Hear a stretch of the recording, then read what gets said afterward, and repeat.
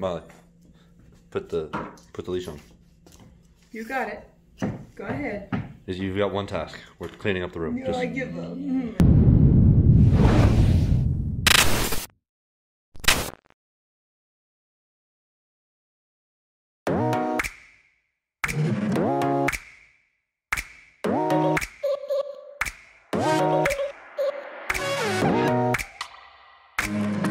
So we are at the Canyon Campground in Yellowstone National Park.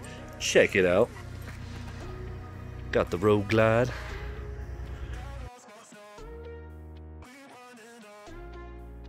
Campers ready to go. I don't know if you can see it, but we got the canoe on top.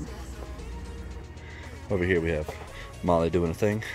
We got our fire pit, 2 chairs, the Arctic cooler, the cigarette button, bucket. Back here we've got our grill, little picnic table with some bug candles. Over here is actually a tent pad, but it's ours, so we've got our generator sitting up on it, plugged in.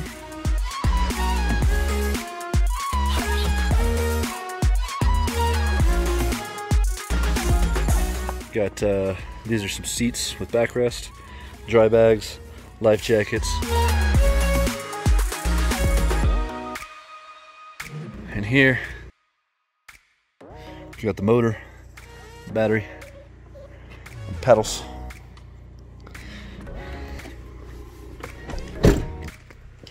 Keep you updated.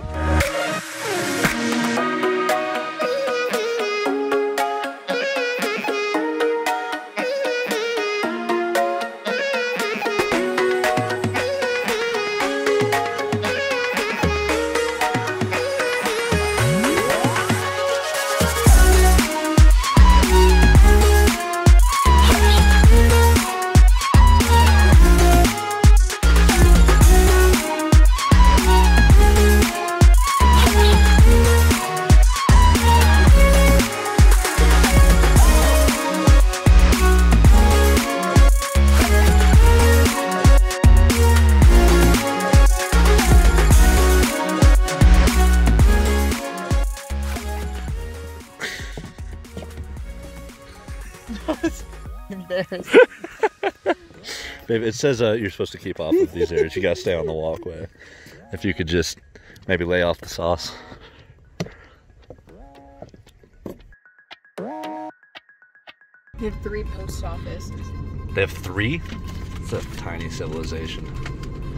Okay, so they also have, and this is way more, but we did need gas for the generator, a general store, groceries and souvenirs.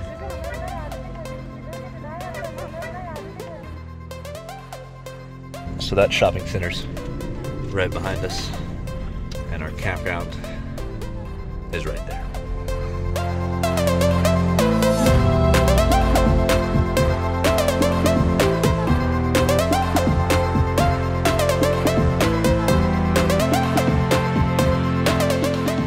So I feel like this paddling thing has been a whole 2-person job until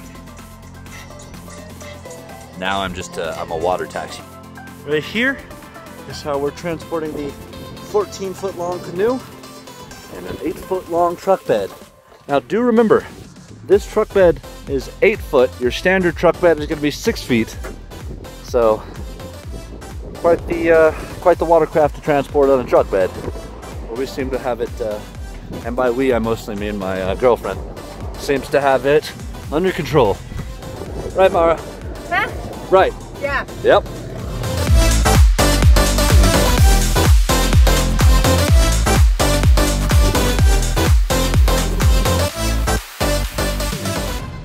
Yo. She just messed my whole freaking lunch up. The sandwiches. It's all floppy and weird now. Where I could go. Oh! It fell apart. It's really good. You killed my sandwich. Give me back my ring.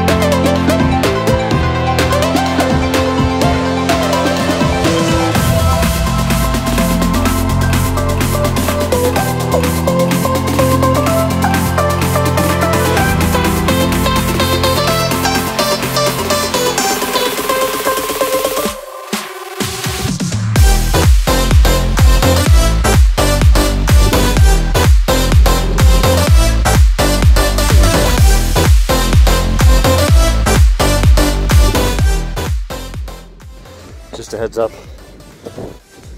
Jeans and boots, not Yellowstone attire. I'm dying. She's pretending she's okay, but she's dying too. Manitou Hot Springs, thumbs up, thumbs down. Those are two fingers which are not your thumb. What would you give it, a 1 out of 10 rating? Would you do it again? Yeah. Well, I said mammoth. Would you do it again? No. I would not. I think I almost bet my maker up there. I think that, no, if you drive to that, there's a pool up there you can drive to. I think that's what we're good. Okay. I think all the way up there is mediocre. I agree. So you can drive to the top and get the same experience that you can get by committing suicide up the stairs. Very true. Very true. We're going chasing waterfalls. Right here, no, right there. And then right there. A TLC would be pissed. Just so does it. Because we are going chasing waterfalls. Yeah. Marah breaking all the rules. Stay behind this. Nope. Do understand why though.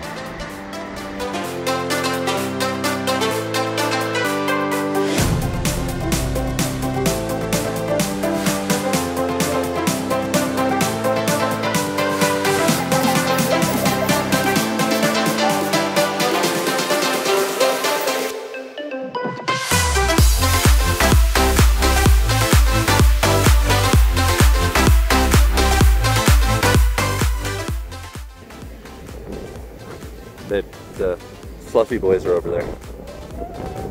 There you go. I'm not getting a whole lot. No? Waiting on somebody to get mauled by a bison. That's all I want to. Oh, there they are. There are park rangers. Look at this. Look, there are park rangers.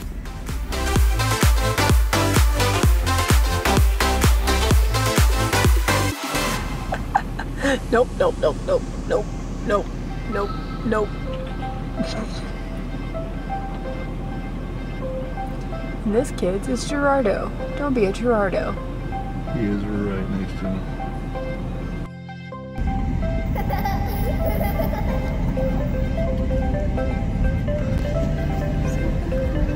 The traffic jam has gotten worse.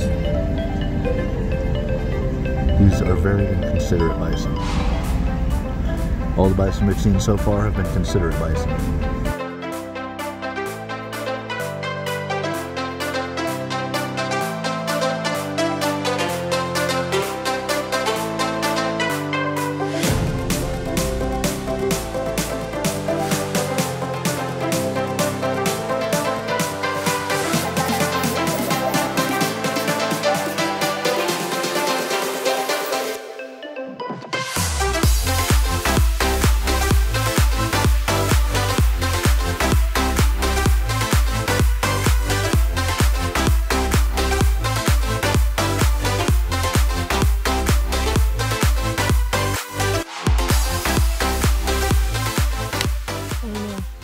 On this one. Like, just one and done? Failed over it? No, like when you take a shot and it's stronger than you thought. Is the s'more stronger than you thought? It's hitting most of the spots. What spots is it not hitting? The gooey ones.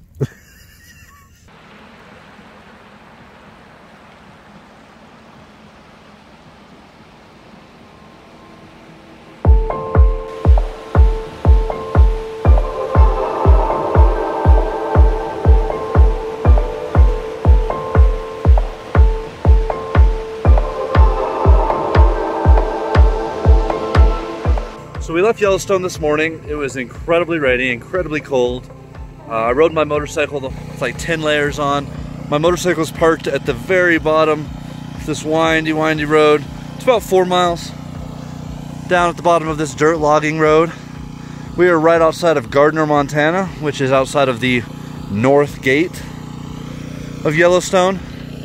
We got the generator going. We're just gonna watch some TV and camp up here.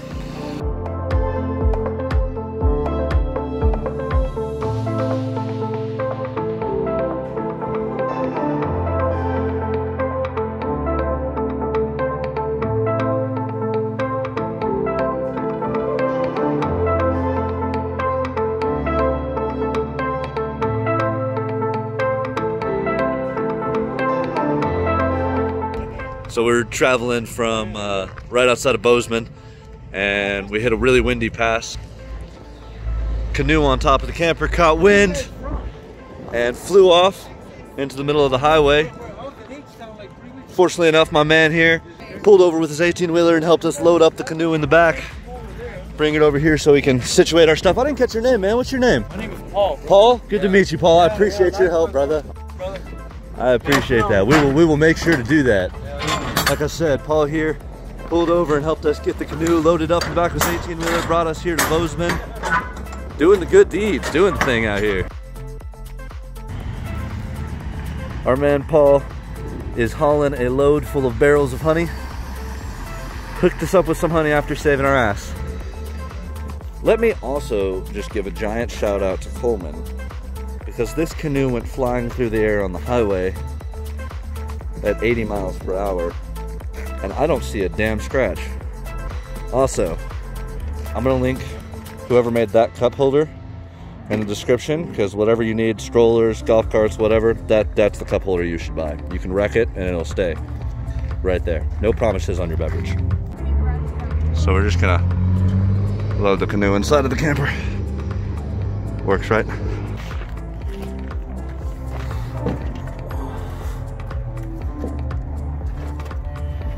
And we're back in business.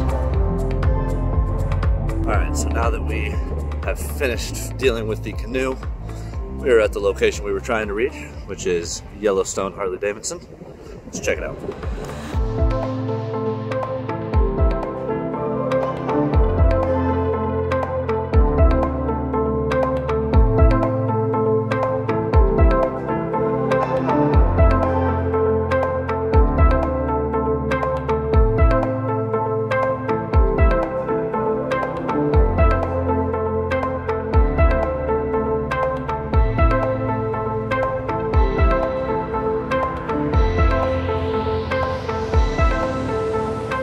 Well, Sturgis wiped them out of all their t-shirts, and they had some really cool ones, just not my size. Not a large selection of motorcycles, but, you know, it's Belgrade, Montana. I did get my Yellowstone Harley-Davidson poker chip with whatever waterfall this is that's in Yellowstone, so I'm happy. See you, Yellowstone. So we got back from Yellowstone yesterday, and today we are taking off to Flathead Lake. Let's go. Freaking cute. Hi guys. Hold on, I'm sorry. Oh, y'all are